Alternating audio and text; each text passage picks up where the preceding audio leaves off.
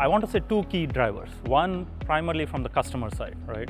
They were looking for a motor that's high performance, that can deliver the power they were wanted, high ROPs, things of that nature, but also reliably drilled. The other part of it was more looking at the market trend, where what we were seeing is the power section, which is the key component of the motor, was outpacing the rest of the motor.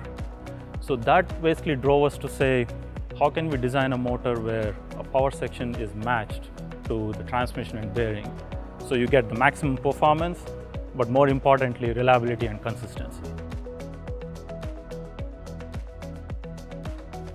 The first one I want to talk about is our overall approach to the design. We first start off by looking at the basin and then come up with an optimal motor configuration that meets that particular customer need on that particular application.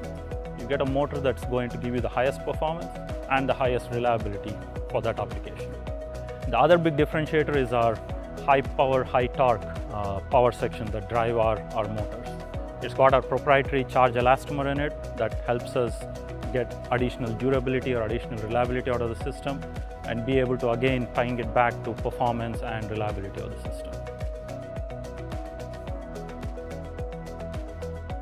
NitroForce frankly can be run in any motor application, but where it outperforms everybody else is in applications where the customer is looking for high performance and is looking to drill really long laterals. And what I'm talking here is laterals that are 2+ miles long, where they want to drill shoe to shoe without having to trip out of the hole, right? No failures and give you the highest ROP of performance.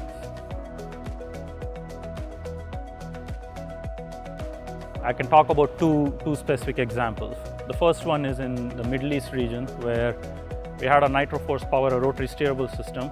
We had back-to-back record ROPs with this customer, and we were able to save the customer more than 6 days in rig time. And more importantly, this was a record for the customer for that particular basin, right? And that makes a big deal when you're looking at performance from a customer standpoint and being able to save rig time for them.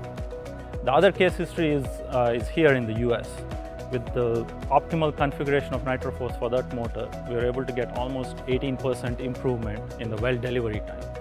What that means is less cost for the customer because they now have less rig days, and what it helps us on our end is being able to use that motor in the most optimal manner to deliver the customer requirements.